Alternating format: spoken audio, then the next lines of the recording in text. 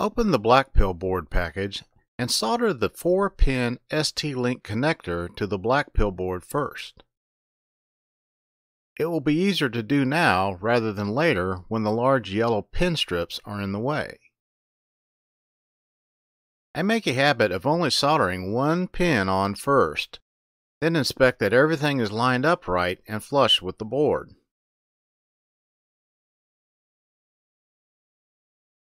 Now that the ST-Link pins are soldered on, it's time to solder on the 2 long yellow strips of pins on. Place the strips on the bottom, short pins into the board, long pins sticking out. I find it easiest to dry mount the pins and board onto the breadboard so it can hold the parts in place while soldering.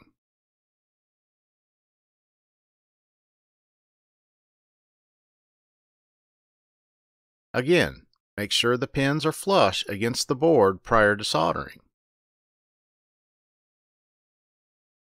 I like to start at the corners, stopping to check everything is still flush before soldering the rest of the pins. Finally, solder the remaining pins. After soldering, you may want to clean off the rosin left behind with some acetone followed by an alcohol rinse to tidy things up. The black pill board is now ready for use.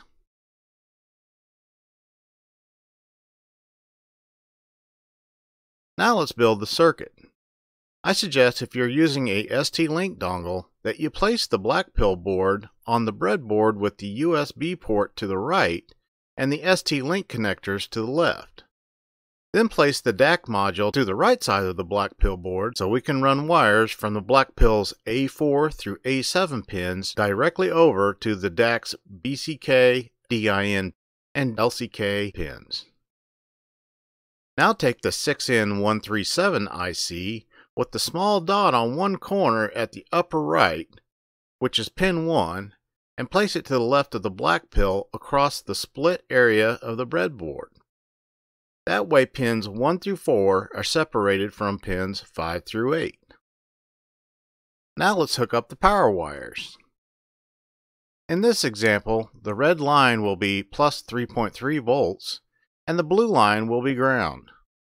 The dongle or USB connections will provide power to the black pill board, and the black pill can pass 3.3 volts on to the other components.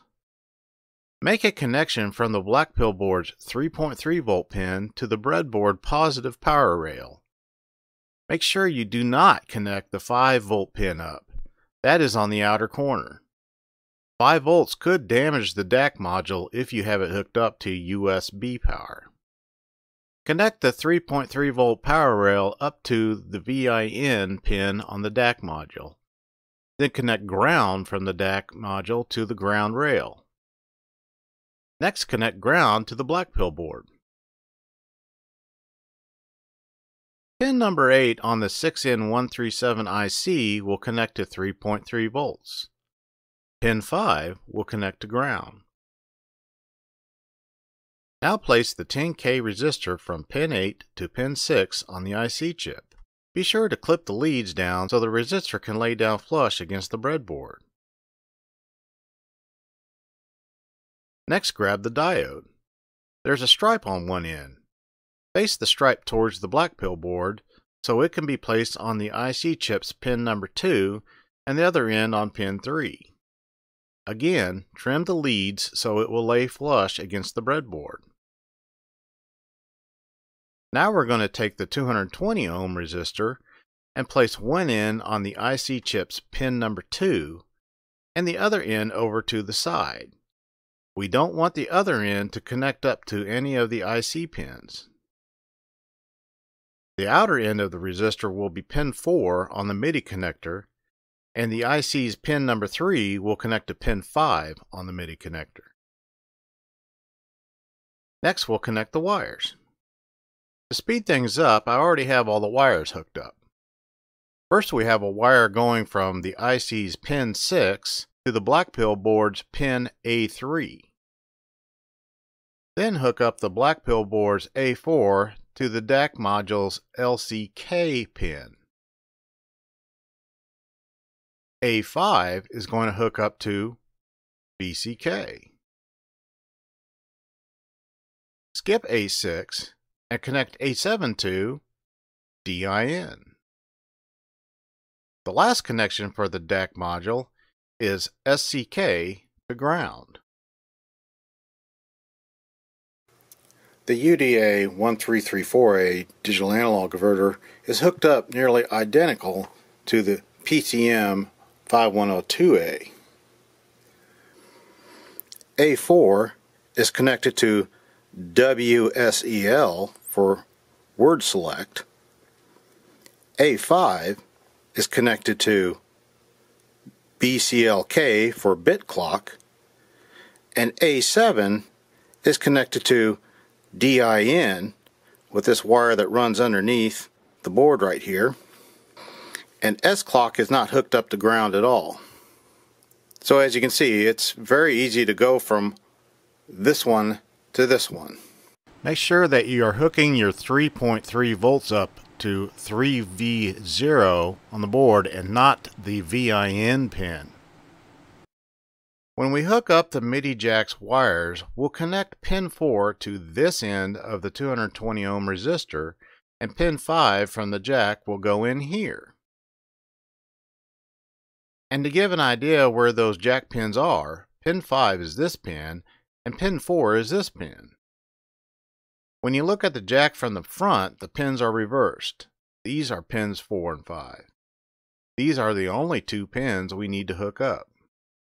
Next, we'll solder wires up to the jack so we can hook it up to the breadboard. Take a couple of different colored wires. I suggest using 22 gauge wire because it will fit in the small holes on the jack pins.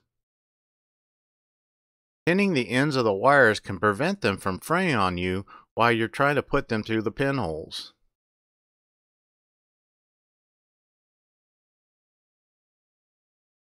Then I make a small hook on the end of the wires to make a more secure connection.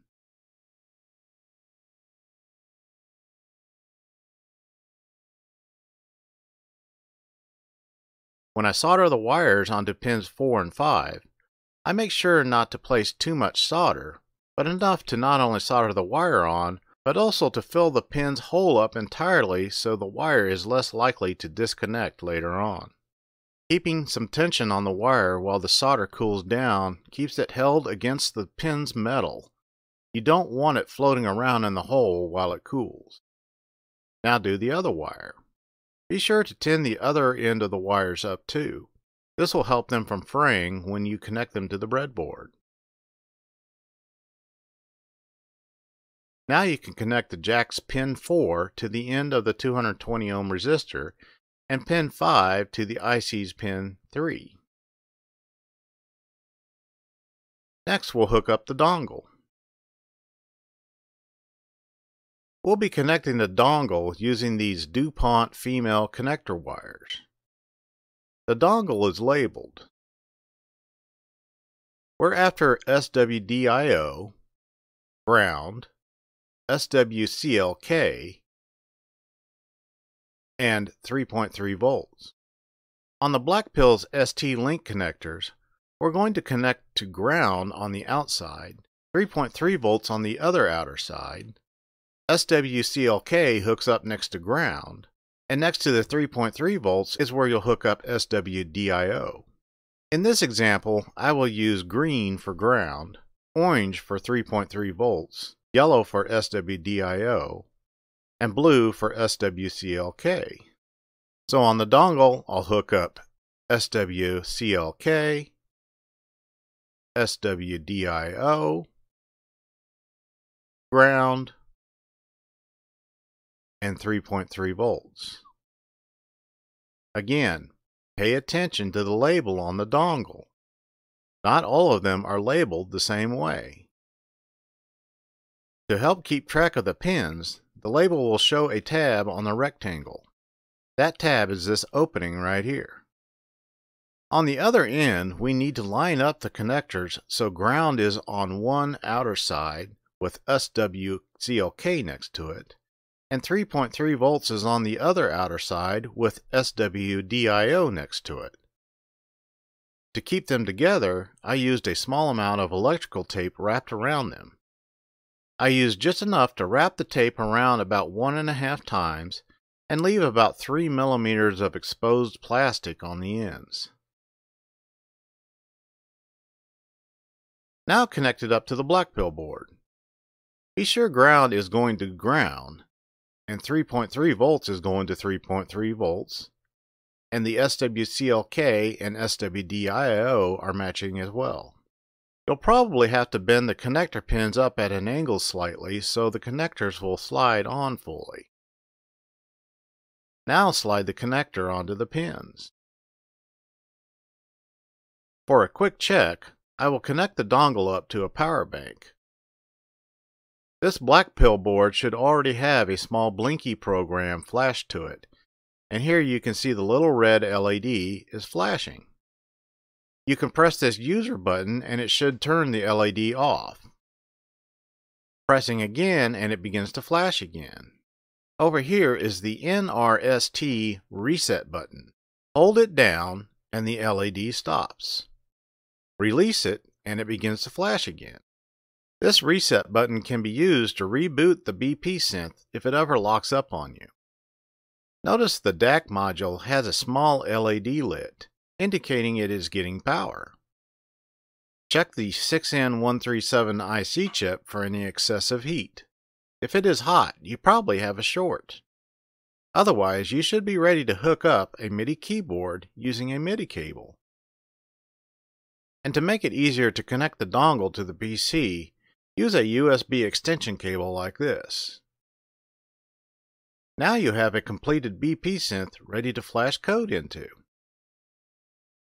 To flash code to the black pill board via the ST-Link dongle, you will need to use the ST-Link utility app. You can either download it directly from the ST site after you have registered, or use the copy I supplied in the BP Synth Files All zip folder.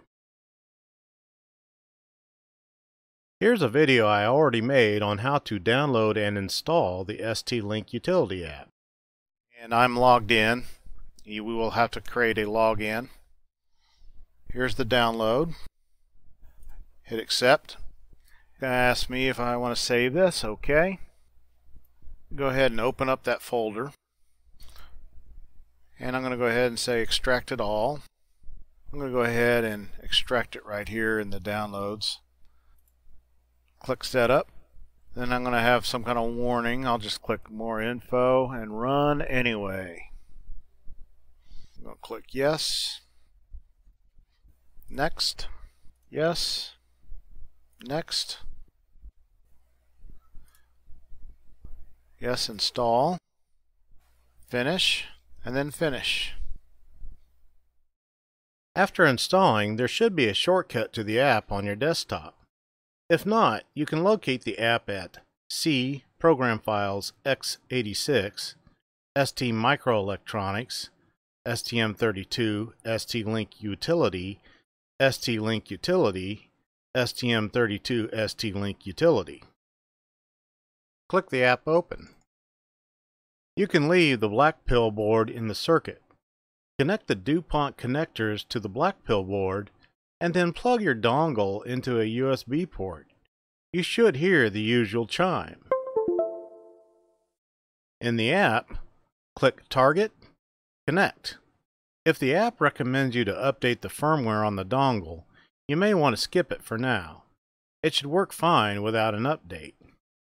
If you do update, you need to disconnect the dongle from the black pill first. If there is a successful connection, you should see some data fill in the window and to the top right corner some device ID information. Click on the Program Verify button. An open window will pop up and you can navigate to your BP Synth Files folder and look for BP Synth ST-Link.hex. Click on that and click Open. A small window will open showing the file path and the file name you're about to flash with. Click Start. You will see a green progress bar indicating the transfer of data to the black pill board.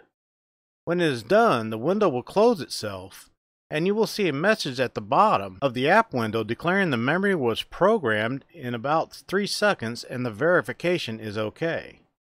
Your black pill board is now ready to use.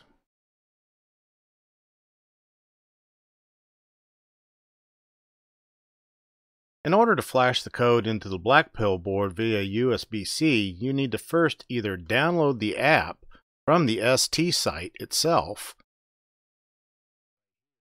but you will have to register and log in order to download from the site. Or you can use the copy in the BP Synth files all zip folder and run the Diffuse demo setup. Now I'm not going to completely install this because I already have it on my machine, but when this is done installing, it's going to place this in C, Program Files, x86, STM Microelectronics, Software, Diffuse version 3.0.6, bin, and the file will be called Diffuse Demo. And to simplify things, I made a copy of it and placed it on my desktop here. Here's bin, and here's Diffuse Demo. I'm going to click on that, and here's the Diffuse Demo app. Next, you want to completely remove the black pill board from the circuit. Plug a USB-C cable into your PC, then on the black pill board, hold down Boot 0 and plug the USB-C into the black pill board. Your PC should chime that it is recognized. In the Diffuse demo, you should see in Available DFU Devices, STM device in DFU mode. Next, click Choose in Upgrade or Verify Action. Find your BP Synth files, and find this file right here, BP Synth Diffuse hex.dfu. Click on that, and click Open. You should see the file name under Upgrade or Verify Action, and now you should be able to click Upgrade. In this dialog box, it's pointing out that it's impossible to make sure this file is correct for the device, but asks you if you want to continue however. Click Yes.